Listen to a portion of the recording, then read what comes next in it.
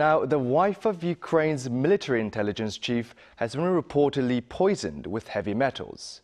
A Ukrainian military spokesperson said that Marianna Budanova, the wife of Ukraine's spy chief Lieutenant General Kyrylo Budanov, is now being treated in hospital after falling ill. The spokesperson confirmed that several other intelligence agency employees also showed mild symptoms of heavy metals poisoning. 30-year-old Budanova had been feeling ill for a prolonged period of time, and local sources say she was poisoned through her food. Her husband, Budanov, who leads the Main Directorate of Intelligence of the Ukrainian military, has been highly involved with clandestine operations against Russian forces throughout the war. No statements were made regarding whether Russia was involved in the poisoning.